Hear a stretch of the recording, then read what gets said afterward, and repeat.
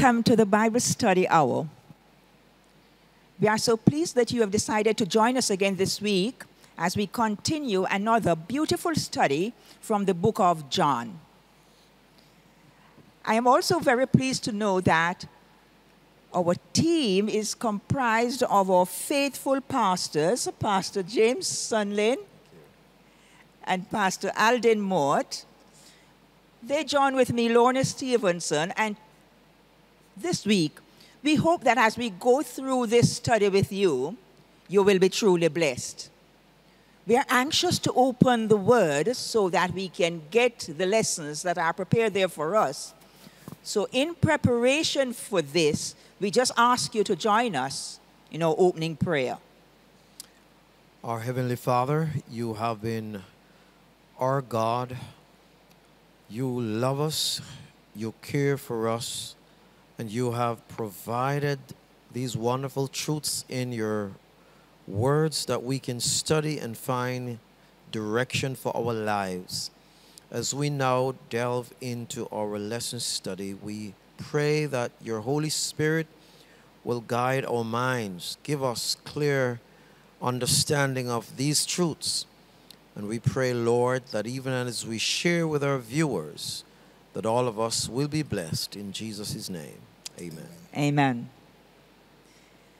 The Apostle John is intent on letting readers know who Jesus is. And the testimony that's given right across the board is made very clear to us. That's why this week we are looking at the testimony of the Samaritans. We are already at lesson number 5. Now, the author of the lesson takes us across chapter to chapter, different places where themes are pursued. But for this week, we are focusing mostly on chapter 4. When you recall chapter 4 of the book of John, there's something which stands out because this is the chapter which deals with the encounter with the woman of Samaria. And it's the woman at the well, because I suppose that stands out to us as a well-known story, but we are going to be going through aspects of it in our study this week that will make us think again. We start off with a memory text which comes to us from verse 42. That's John chapter 4, verse 42, and it says, Then they said to the woman, Now we believe, not because of what you said, for we ourselves have heard him, and we know that this is indeed the Christ, the Savior of the world. Now, this verse makes it sound as if we have come to a conclusion. We have come to the end. Yes. But it's always good to start with something on which we are also going to end. Yes. So when we talk about they said to the woman, I would want you to comment on this text a little bit before we get to the conclusion. Of course, this is talking about the Samaritans. Yes. The Samaritans' testimony. Mm-hmm. And so this story is couched in the whole Samaritan town. And the woman at the well was a Samaritan. And so this text is their own testimony of meeting Jesus and what that encounter was. Thank you, sir. Pastor, what? The woman of Samaria went to her town and carried the gospel, and that Jesus is in town. And the people came, and when they saw him, they had a testimony. They said that is not what you have said to us. But we came and we looked and we heard, and now we can say with one voice This is the Savior of the world. Yes, and as you mentioned about they came, Yes. the lesson will also teach us Yes. that they not only came, but Jesus went to them. Of course. Yes. Yes. So let's take it step by step as we go through now. And we're looking at the setting of this encounter. What is the setting that we are finding here? I think we will get some information if we read chapter 4, verses 1 to 7. When therefore the Lord knew how the Pharisees had heard that Jesus made and baptized more disciples than John, though Jesus himself baptized not but his disciples, he left Judea and departed again into Galilee. And he must needs go through Samaria. Then cometh he to a city of Samaria, which is called Sychar, near to the parcel of ground that Jacob gave to his son Joseph. Now Jacob's well was there.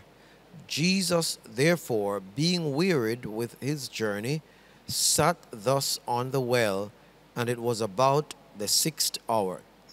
There cometh a woman of Samaria to draw water. Jesus saith unto her, Give me to drink.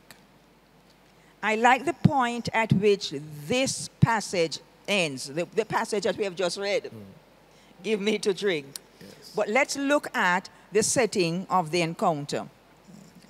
First of all, many of us have forgotten or didn't spend enough time to pay attention to the fact that there was a period of time when both John the Baptist and Jesus were preaching to the people. Yes. It was not John and you're finished and then Jesus. That's right. But there was an overlap. Yes. But listen to what's happening here now.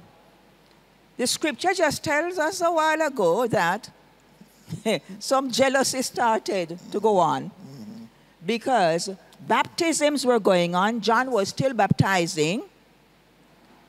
But the disciples of Jesus were also baptizing, and they were baptizing more. Seemed as if more people were sort of a gathering to the Jesus camp. Yes.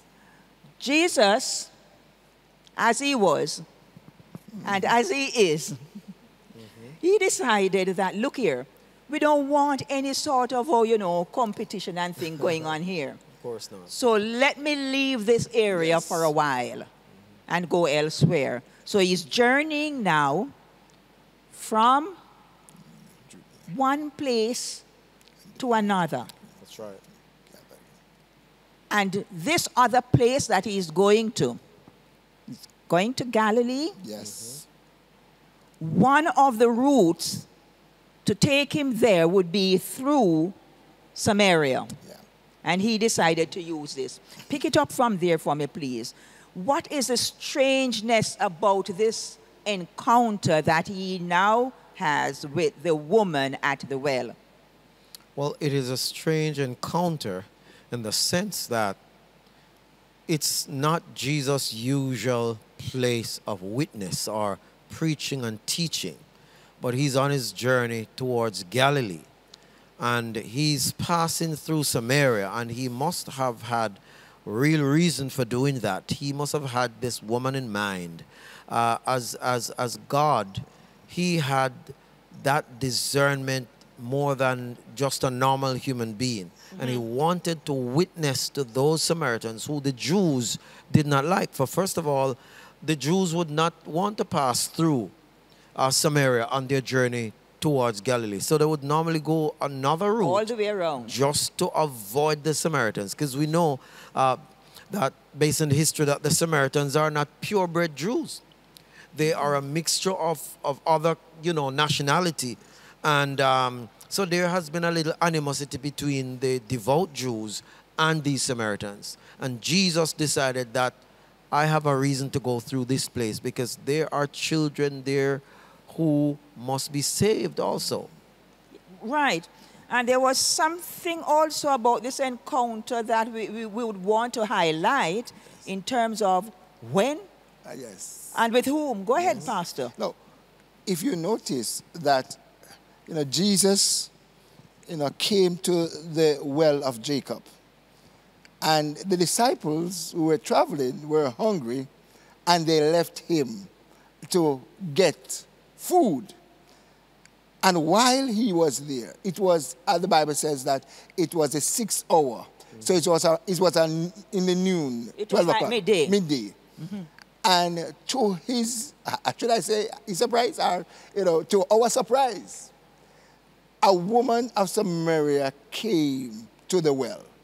And there are so many, some person can give so many reasons why she's there. Some persons say that because, she did not want to come in contact with anybody. She came at that time. And, that was the main reason. And while he was there, while Jesus was there, the woman came. And, Jesus just asked a woman, can I get some water, please? A simple question, you understand? Because I could just imagine that also, that he was also thirsty. Okay, good. Now, there are two things here that I just want to mention very quickly as we pass on. One, I think, as somebody might have asked, where were the disciples? All of them had to go to shop. I think Jesus encouraged all of them to go. Oh, yes. I want to think so. I want to think he encouraged them to go because he wanted to be alone. Yes. The other thing is that this was a woman, and for a conversation to be going on with a woman and a Jewish man, kind of unlikely. Yes. But there was something special that was about to happen. Yes. And I just want to say, listen to how Jesus started the conversation with this woman. Give me to drink.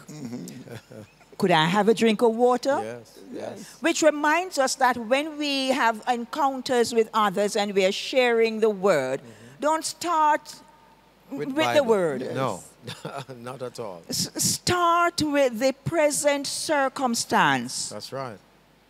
And use that as an opening wedge to reach others. Yes. So let's find out of some more things now that happened at that encounter at the well as we continue to read verses 7 to 12. We are still in St. John chapter 4. 7 to 12. Cometh a woman of Samaria to draw water. Jesus said unto her, give me to drink. For this disciples were gone away unto the city to buy meat.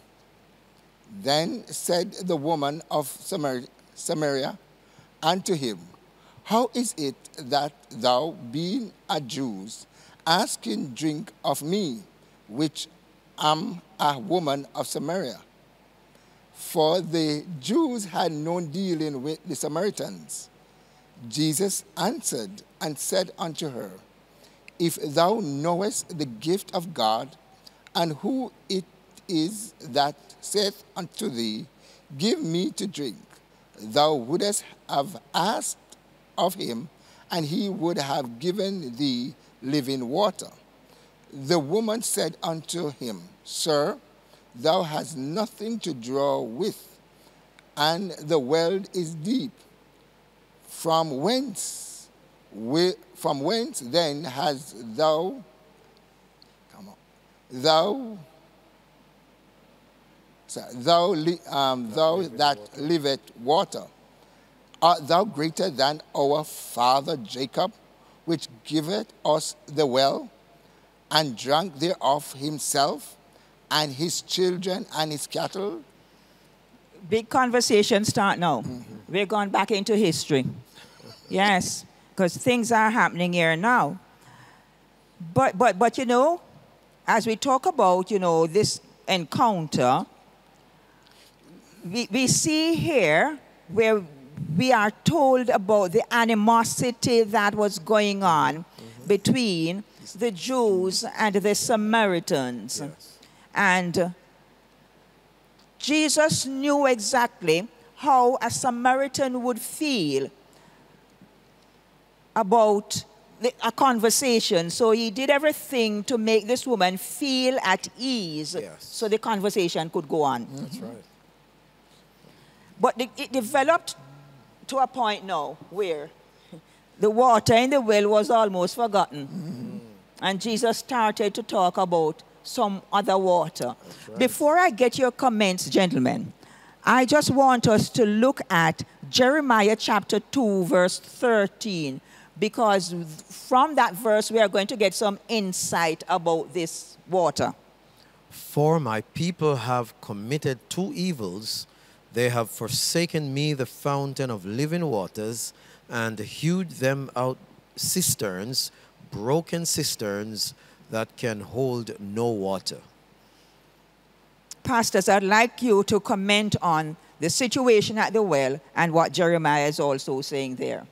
Well, you know, the situation at the well is that Jesus is offering something that the woman doesn't have. And he's offering something that is going to satisfy her desire that she will always be able to feel sufficiently satisfied with what is offered. He's offering something which is salvation. The woman doesn't recognize all of this, but yet she says, I want this. Now, Jeremiah makes this very important statement that the people of God have committed two evils. They have forsaken the fountain of living waters, who is God. And they have hewn out cisterns that can't hold any water, always leaking out. In other words, God's people, he said, they have put away the well that really would give them the best water and constant water. And what they have hewn out is just not going to satisfy them any at all. All right. So when the woman said, Sir, give me this water, according to what Jeremiah is telling us, the woman was actually saying, give me Jesus. Of course. She wanted the water that comes from God that satisfies. Let's read some more of the story as we go to verses 13 to 16 of that same chapter, John 4. 13 to 16 says, Jesus answered and said unto her, Whosoever drink of this water shall thirst again. But whosoever drinketh of the water that I shall give him shall never thirst. But the water that I shall give him shall be in him a well of water springing up into it everlasting life. The woman said unto him, Sir, give me this water, that I thirst not, neither can hither to drink. Jesus said unto her, Go call thy husband and come hither. Listen to the woman asking Jesus for this water. And instead of Jesus saying, here is the water, how are you going to get the water? He said, go call your husband. Yes. Why this sudden change of topic in the conversation? Well, I see two things coming out of this. One, Jesus is interested not only in our spiritual life, but he's interested in our social life, because of a truth, our social life can affect our spiritual life. And in order to get some things right with God, there are some things that we need to straighten out in order, because there are hindrances in the way of the salvation. And the second thing I'm seeing is that Jesus wants to save the entire family. Yes. Not just one person, but he wants to save the whole family, the whole community. And so he's saying, I don't want to save only you, but some other person who is connected to you. That person or those persons also need salvation. And both points that you have made are really very important points. Pastor Mort? No, the conversation that Jesus had with this woman, it's all about water. And when the woman heard that this water shall spring up in her and she will never thirst again, she said, give it to me. Now, there was something that was hindering this water from taking root. And so Jesus changed the topic to deal with that. If you want water, then you have to deal with this. And so Jesus went straight to the heart of the problem. Go and call your husband. And that was the heart. That was what was hindering the water from coming in. It's interesting how, when we are advised that when we talk to others about the gospel, when we talk to them about the salvation of their souls, we are to be wise as serpents and harmless as doves. Here is a wisdom coming through. Listen, both of you said it. Yes. If you want this water, there's something you have to get rid of first. Of course. Because the water and that something can't mix together. Work together. All right. So, the story of her husband started. Yes. And what a revelation that was. Wow. We continue the story of the encounter at the well, because I know that we won't have time to discuss and to say all the things we would like to say. But let us see what we are learning from verses 16 to 26. Verse 16 to 26 of John chapter 4. Jesus saith unto her, Go call thy husband and come hither. The woman answered and said, I have no husband. Jesus said unto her, Thou hast well said, I have no husband. For thou hast had 5 husbands, and he whom thou now hast is not thy husband. In that saidst thou truly.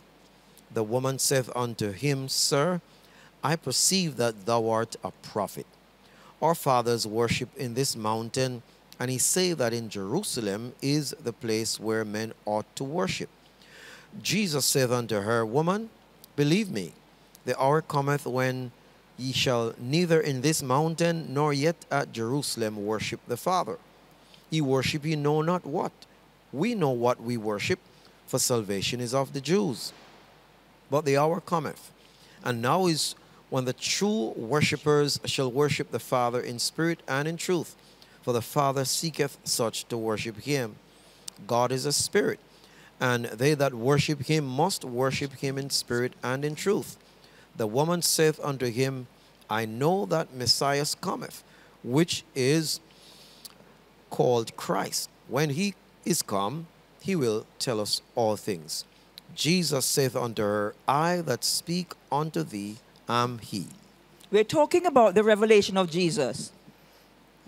And it's interesting to note here that we are reminded that in all 4 Gospels, this is the only passage before his trial in which Jesus plainly stated to someone that he was the Messiah. That's right. But what an interesting conversation went on there. Yes. Yes. I'm sure you want to comment on it.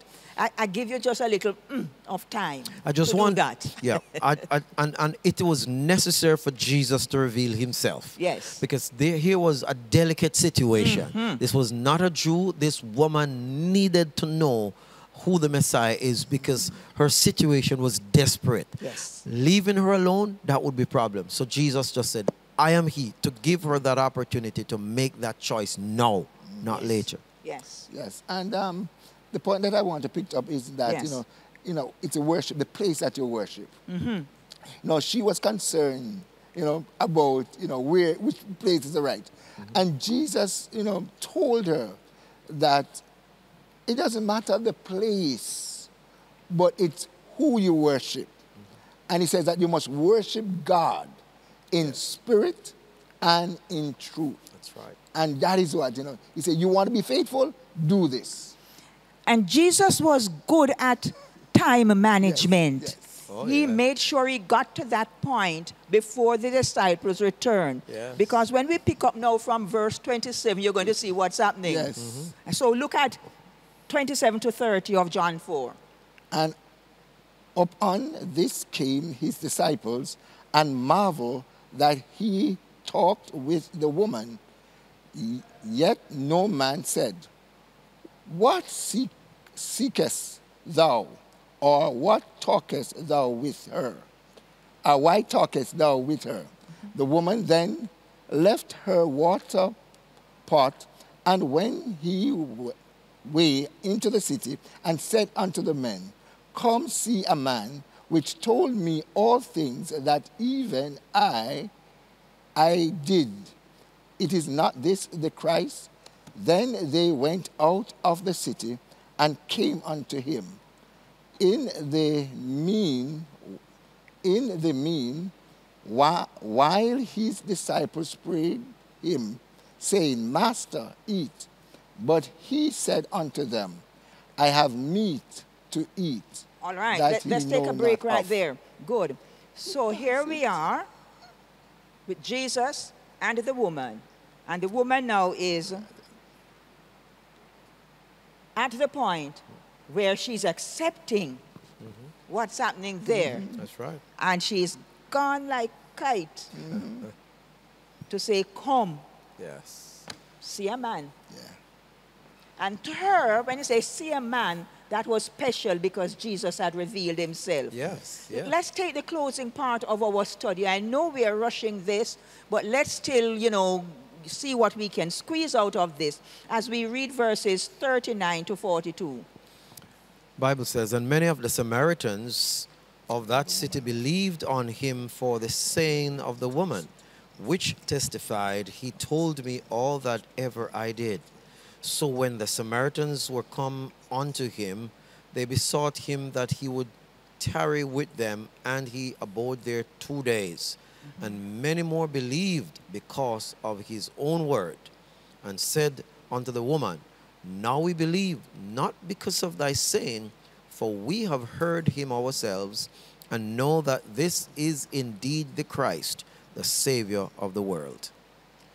There is a gap between verses 30 to 39, where Jesus had a serious conversation with his disciples. Of course. Yes, we have not read that, but then he was explaining a lot of things there, which Yes. also is for us today to let us understand the urgency Yes, that yes. exists That's right. for us to do the work that God has given us to do. That's right. That's One of the things that sort of, tickle me a little bit and puzzle me is those 2 days when Jesus spent with the people there in Samaria. I wonder where the disciples were and how they managed to cope with that and all that. We can think on those things, but in the meantime, because time has run away from us so quickly, I just want you, pastors, to give your closing thought on this encounter with this woman and the testimony of the Samaritans. Well, as the lesson brought out, 2 important things. Jesus wanted to lead soul to salvation. Yes. And he knew that the Samaritans needed that. And the second thing, he wanted to teach the disciples that it is urgent and it is also important to go to others who are not in their own community. Thank you so much, Pastor Sunlin. Pastor Mort. Now, when you look at this, and you will discover, and I discover, that Jesus loves people, and it doesn't matter who you are. If you're a Jew or a Samaritan, he left, he went to Samaria, spoke to the woman, and when he finished, the entire town came out, and he went to them, and he ministered for 4 months. Yes. Yes. Thank you very much. I thought you were about to say something else. But we must close off here. And so I say to our viewers, I am encouraging you to go again. I know some of you have done it already, but go again and read the entire chapter, John chapter 4, and see all of the development from stage to stage about sharing the gospel with others, as Jesus has taught us and as John has recorded for our learning, because it is packed with information and with special lessons for us. Thank you for joining us for our study this week, and we invite you to join us next time when we meet for the Bible study hour. And we just want to say thanks to all those who have shared in making this study a reality for this week. Thanks to our sponsors, Easy Deal Auto Sales and Tours Limited. And thanks to God for having given us this wonderful opportunity. Now we invite you to join us in our closing prayer. Everlasting Father, our Savior Jesus Christ, we thank you for your words. and in it, it demonstrates the love that you have for us. We ask you, Father, that as we looked at Christ's reaction to this woman and bring salvation to her, we ask you that help us, Father, that we will come to you, Jesus Christ, and receive salvation. I present the viewers. I'm asking for your blessing and help that this program will be of such that it will mold them and fashion them to seek after Christ and bless them and save them in your kingdom. In Jesus' name I pray. Amen and amen. Amen.